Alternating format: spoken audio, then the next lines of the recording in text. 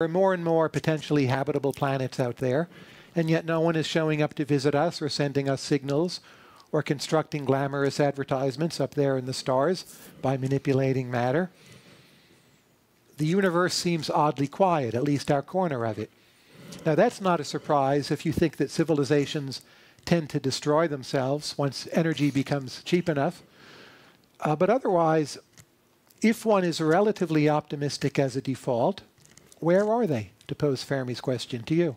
Yeah, I don't think there's a natural arc toward destruction of civilizations, and in fact, one could make the argument that it goes the other direction. That as you become more advanced, civilizations develop mechanisms that make conflict less likely, which I think is the trajectory we have gone on so far. Again, I'm not willing to prophesy that it'll continue.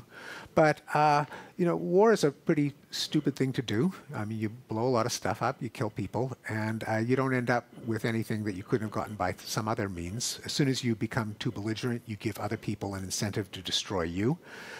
That may not be avoidable in Hobbesian anarchy, but if you can have some kind of system, either of world government or of a functional equivalent like international norms and the United Nations and a set of expectations, then everyone can live a lot better if you aren't all living by the sword.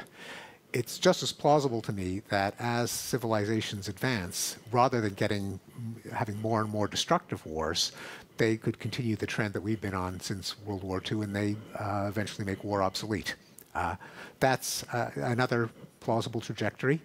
And indeed, the idea that the worst aspects of this particular primate, namely, we evolved in such a way that we are too quick to anger, we're too quick to defend our dominance, that's the only way for intelligence to evolve, I think is parochial. It's saying that what we see in Homo sapiens is the only way that intelligent beings can come into existence. And you know, I don't think we should be constrained by that.